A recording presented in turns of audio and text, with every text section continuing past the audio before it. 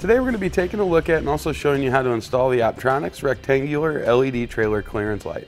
This is designed as a side marker light, also has a reflector built in. Part number is MCL44RB1. Now here's what your light's going to look like installed. As you can see, it's got a nice clean look to it. The 6 LEDs going to give you plenty of brightness. Even during the daylight you can really see it shines out well. So what I like about the LEDs, they seem to give you that really clean, really bright light as compared to the incandescent. Also, these tend to last a whole lot longer. The LEDs we don't tend to replace nearly as often as we do with the incandescents, and they won't draw as much power through your vehicle's lighting system. The LEDs require a lot less power to get that brightness factor. So all in all, it can be a really nice way to change out an old light or upgrade the overall look of your trailer. The light also acts almost as a combination system for you. Of course, it's going to give you your side marker or your clearance light, but with the built-in reflectors, it's going to meet the DOT compliance standards there as well. So there's no need for a separate reflector.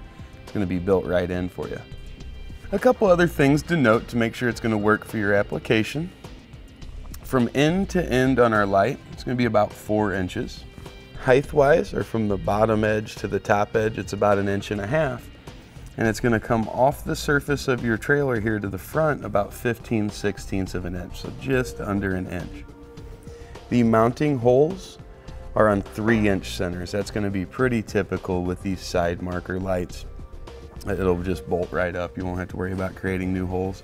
And if for some reason you were to bump into the lens here and crack it, that is replaceable. And of course the light is going to be water resistant. That way we won't have to worry about dust and moisture getting inside there causing us headaches down the road. So whether you've got a busted lens like what we have, maybe the light's burned out, or you just want to upgrade to LEDs, you can see this is going to be a really good solution. It's more rectangular than the traditional oval style, so I think it'll give you a nice look. And to get that installed, you will need to remove your old light. Now these have 8-point screws in them, so a Torx bit really doesn't work well in here. What we found is if you don't have the 8-point or the double square bit, you can use a single square bit. You can see that'll help us get those right out of there.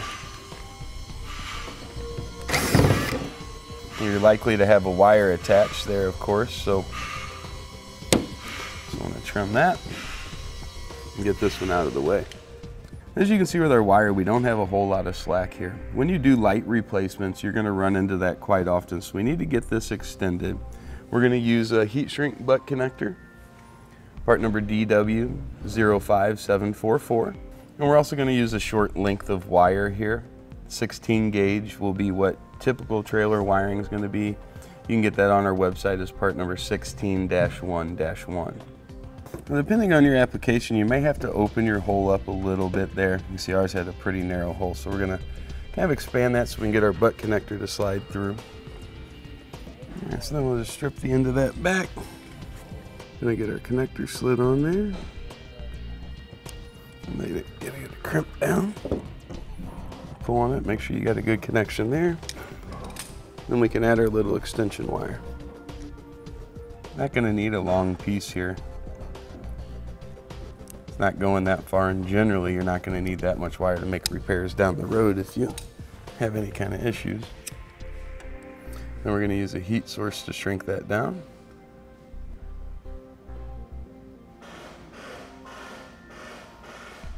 When it gets all the way shrank down, it almost looks like the wire magnifies.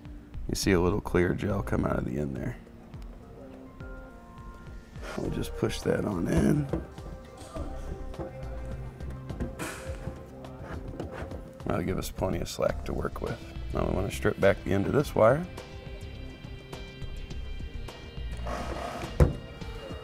To that, we'll add another one of our butt connectors. You can use regular butt connectors if you want, but I think the heat shrink is going to give you superior corrosion resistance. You won't have to worry about moisture and stuff getting in. Now we'll get our light here. We're going to pop the cover off of it. You see there's a little seam here. You just kind of get a screwdriver or soft piece of plastic material in there. We'll pop that off. That'll give us access to the inside. You see our little ground wire here. I'm pulling this back in. I'm going to use that put one of our screws through that'll secure the light to the trailer so we can get our ground there. The other one we're going to strip back and we'll add that to the butt connector. And we can shrink this one down the same way.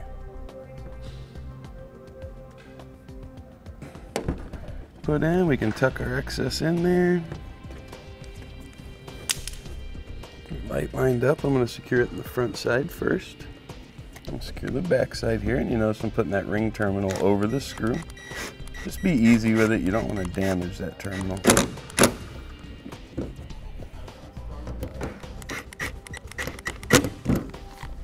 We can take our lens, you can see the reflectors in there. We'll pop that on.